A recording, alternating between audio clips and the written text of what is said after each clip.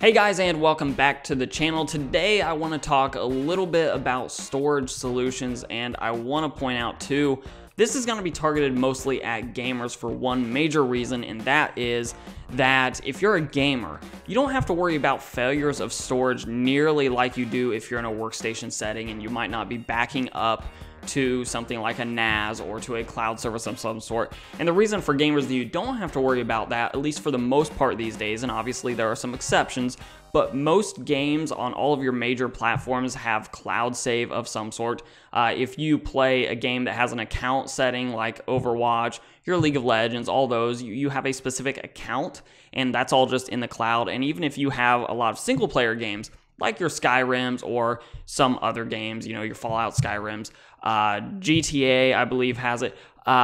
Your save data is in the cloud. So if your computer just gets hit by a bolt of lightning and completely destroyed, every component's gone, it really doesn't make a difference other than to your wallet and, you know, building a new computer, but all of your save data is perfectly safe. Now, for me, the gold standard of storage, at least in a PC setting, is at least 1 terabyte of storage. At least that's what I like to shoot for, and that's because games these days are getting larger and larger all the time. You'll have games that take up anywhere from 50 to 100 gigabytes of data. So if you only have 500 gigabytes of storage in your PC, you're gonna be constantly shuffling out games to install new games, and you just won't have as big of a library available to you when you just wanna sit down and pick a random game that you just have installed and ready to go. So for that, and this is my recommendation, we're going to just launch into it, I prefer to have an NVMe drive as your boot device. Now, I don't necessarily think you should have a giant NVMe drive, especially if you're trying to keep your build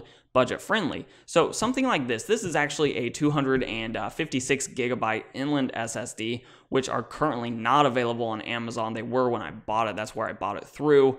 If you're near a Micro Center, though, typically the prices are pretty close between Amazon and Micro Center. In fact, Micro Center may have actually been the seller on Amazon for this particular drive. But you can find a cheap NVMe drive, and actually we're going to go and take a look at this. You can find a low storage, so 128 gigabyte NVMe drive for, it looks like, right around $32 on Amazon. So our total right now is $32.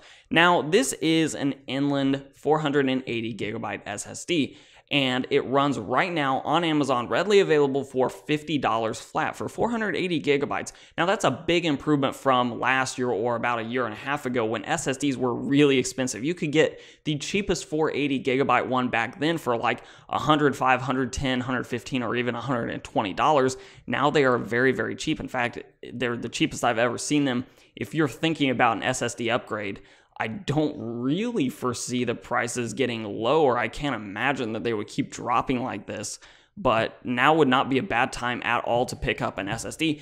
And I'm actually going to recommend for this particular storage solution, so you have your 120 gigabyte NVMe drive, I would recommend picking up a pair of these and running these in a RAID 0 array. In fact, I'd recommend doing that instead of getting a 1 terabyte SSD and running it by itself, and let me explain. So if you don't know, RAID 0 is simple striping of data across multiple drives. In this case, I'm recommending 2 of these 480 gigabyte drives, and the big benefit here is that you theoretically get faster speeds out of your RAID array, and it'll show up in Windows. Once you have it set up, it'll show up as just a normal single volume. So once you have it set up, there's nothing else that you need to worry about getting set with it. You just treat it like an individual drive, just understanding that you're getting a little bit faster performance. And I'll go ahead and put up the results from my testing of Crystal DiskMark from a simple SATA drive. That's a single SATA drive, a RAID 0 pair of SATA drives, as well as 1 NVMe drive. So you can kind of see what type of performance you're getting from the RAID array.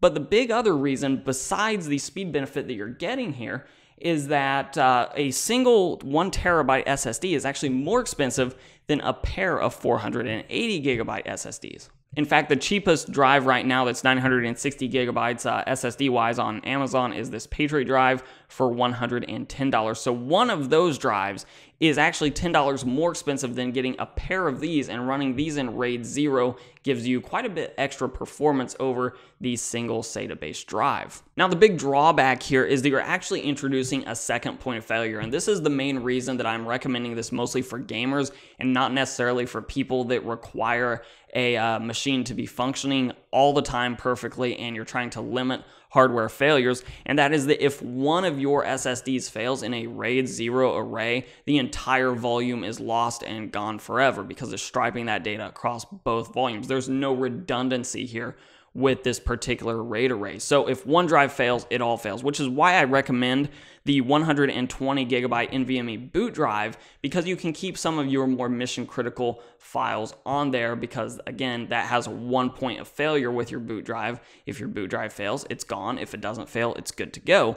And then if one of these other drives fails in your sort of gaming volume, if you will, it's not a big deal. You replace that one drive, you reset up your RAID 0 array, re-download your games, and you're off and running again, because again, cloud save's enabled and you don't have to worry about losing mission critical data in that regard. Now, this is not the most cost-effective solution in existence. Obviously, you could just as easily do a 120 gigabyte SSD and then run a RAID 0 array with a couple of maybe 500 gigabyte hard drives and get better than hard drive performance on your RAID array while maintaining SSD performance for some of your core applications like your web browser and that sort of thing with your startup. If you don't mind loading times whatsoever with games, then that could even be a budget way of doing a similar setup, but then maintaining the SSD boot drive for general system snappiness. And you know what? If you're on a more of a budget and you don't have the money to throw at $50 SSDs, that's actually a pretty good option as well. But that's a quick overview of my preferred storage solution right now that I would be recommending for gamers